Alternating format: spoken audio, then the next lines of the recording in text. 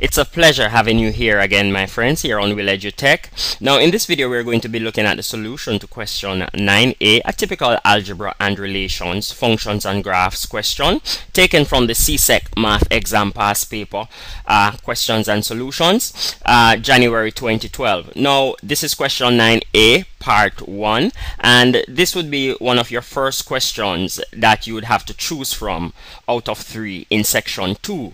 Alright, now in part 1 it states make x the subject of the formula y is equal to 2x plus 3 all over x minus 4, and that's an easy 2 marks. So quickly let's just get into that to see how we go about that. I'm just going to pull up the screen a bit. Now my friends, here we have in the equation y, and let's just rewrite it. Y is equal to 2x plus 3 all over x minus 4. Now basically, to make x a subject, what we're going to be doing essentially is to take everything on one side. For example, I'm going to take everything on the right side of the equation, and I'm going to allow x to remain alone on the left side of the equation. That's basically the whole idea behind making a variable or making a letter the subject in an equation.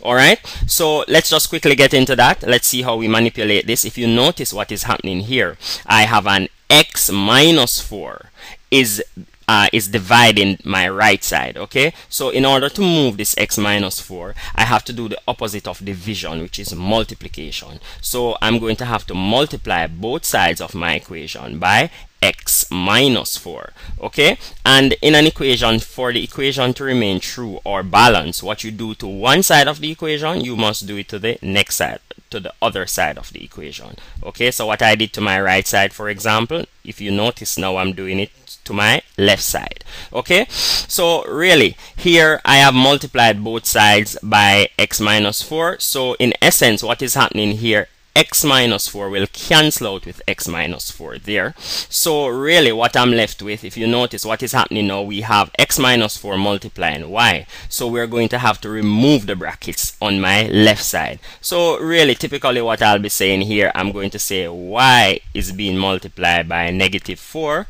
So y times negative 4, that will give us a negative 4y. Okay, my friends, and then I'm going to say now y is multiplying positive x there. So y times x, that will give me a positive xy. Alright, so and this would be equal to, and if you notice, x minus 4 cancelled out, so simply we're left with 2x plus 3. Now basically, as I've said, if you notice, on either side of my equation I have terms in x, and what do I mean by that? If you notice, on the left side I have a x times y here, and on my right side I have a 2x. So I need to group all of my x's. So if you notice, this is I'm preferably going to bring all the x's to the left hand side, okay, and everything else to the right hand. Just let me give you a thumbs up on that. Now if you notice, the 2x on the right hand side is positive, so to bring it across I must do the opposite of addition, okay, which is subtraction. So here I'm going to bring back down my negative 4x because I'm not ready for that as yet. So my negative 4y. So let me take down my xy also, but now I need to move this 2x. So when it comes across, it is going to be a negative 2x, as I've explained before, because we're doing the opposite of addition. So on this side now I would have my 2x, and what I did was to subtract 2x from both sides. Okay, hope that's useful to you in terms of, now if you look carefully you would see that a positive 2x will cancel out with a negative 2x. Okay, my friend, so really what I'm left with here now, I'm just going to take down my negative 4y plus my xy minus my 2x now, and that is equal to, and these x's, the 2x's have cancelled out, so I'm simply left with positive 3. Okay, positive 3. Now if you notice, I have all my x's on the left hand side. Now I need to take my y here, my minus 4y, to this side, okay, because the objective is to have my x's on this side. Now let's just quickly get that out the way. If you notice, it's a negative 4y, so I need to add 4y. The opposite of subtraction is addition. So I need to add 4y to both sides. So I'm going to say positive 4y, and then I'm taking down my negative 4y.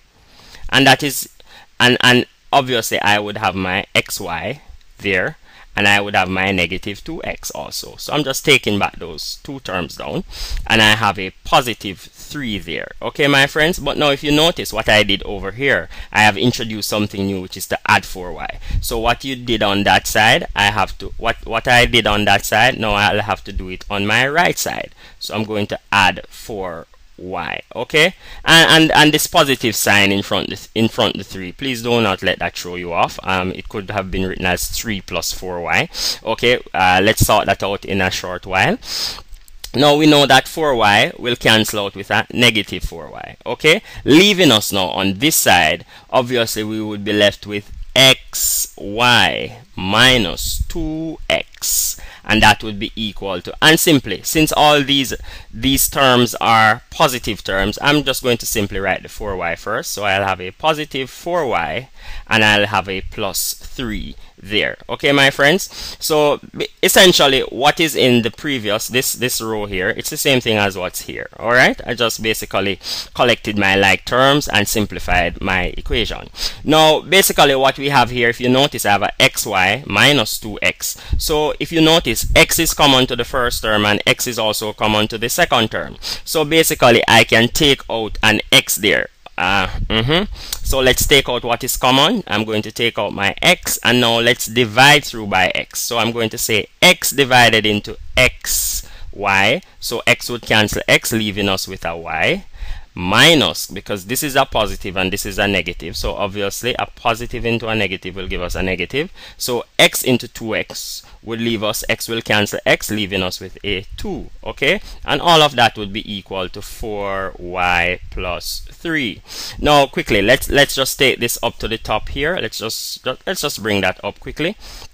So here now, my friends, let's just rewrite that. I have an x open bracket y minus 2 close bracket, which is equal to 4y plus 3. I've just taken up what's at the bottom to what's at the top there. Now if you notice, my friends, what we did, we have x here is multiplying y minus 2. So if you know, well, by intuition or the whole idea, if you notice, we have a single x on this side now. So basically what we can simply do, since y minus 2 is multiplying, we can do the opposite of multiplication to move the y minus 2, which is division. So we divide through by y minus 2. What you do to one side, you do to the next. Okay, so y minus 2 will cancel out with y minus 2, leaving us with an x alone on this side. So we would have an x is equal to 4y plus 3 all over y minus 2. And there you go, we have made x the subject. If you notice, we have in our equation now x is alone on the left hand side, so x is equal to everything else on the right hand side. All right, hope that was useful. In the next video we'll be looking at question 9a part 2, where they're asking us to determine the inverse of the function f of x is equal to 2x plus 3 all over x minus 4. Okay, so stay tuned. Bye bye.